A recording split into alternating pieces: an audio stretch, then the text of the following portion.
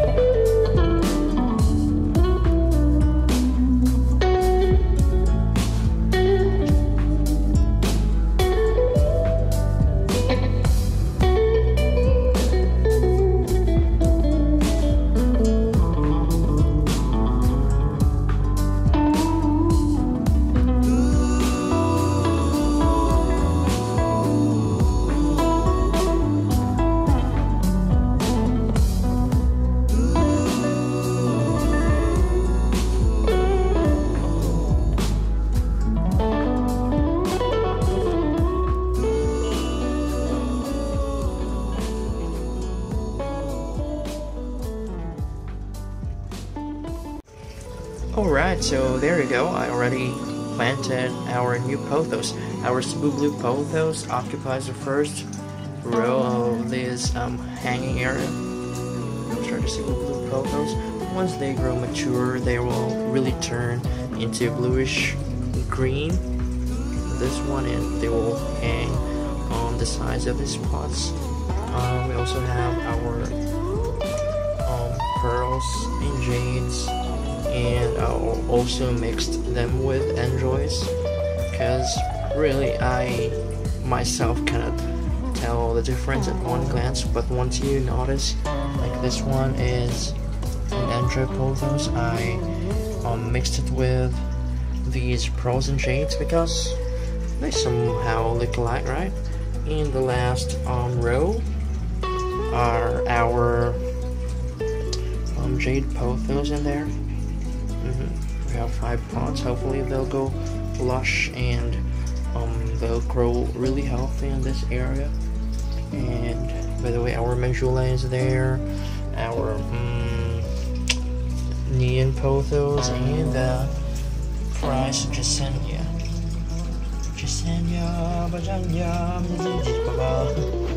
And of course our golden pothos, our silver pothos, and our marble queen pothos. So that's it. Goodbye everyone.